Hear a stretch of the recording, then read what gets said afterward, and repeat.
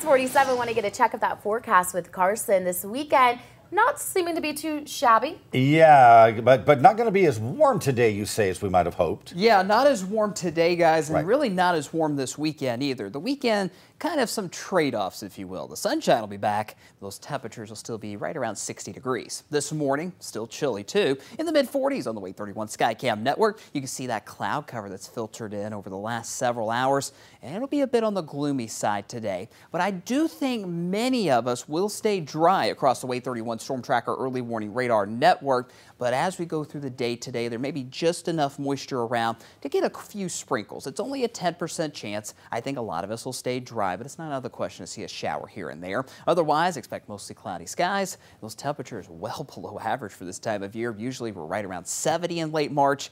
We're going to be lucky if we get out of the 50s today. In fact, 59 is our forecast high. Another very breezy day as well. That wind is pretty calm as you're walking out the door this morning. But later on today, especially by noon, yeah, seeing those gusts around 25 miles per hour out of the west. And it will stay breezy through the overnight hours tonight and even into your weekend as well. So the cooler conditions are sticking around. So is the wind. But all in all, the weekend looks pretty good. We'll have a lot of sunshine. So just get outside over the weekend, even into early next week too. Outdoors, no problems whatsoever, really until next Tuesday.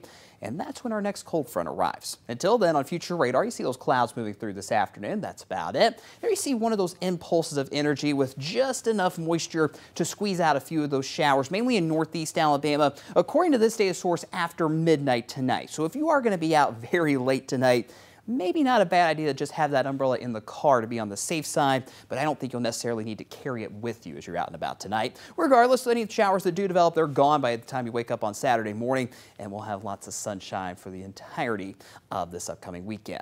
But look at the frost freeze forecast. Haven't used this graphic in a while. Look at that low tomorrow morning, 39 degrees, not expecting a frost for your Saturday. By Sunday, though, that might be a different story. That's 33 degrees here in the city. Outlying areas could wind up in the lower 30s, so there's a decent chance to see frost, maybe a light freeze in parts of North Alabama. One saving grace we may have is a light breeze Saturday night and Sunday morning. That might ease the frost concerns just a little bit. But just to be safe, might not be a bad idea to cover up those sensitive plants and vegetation on Sunday morning.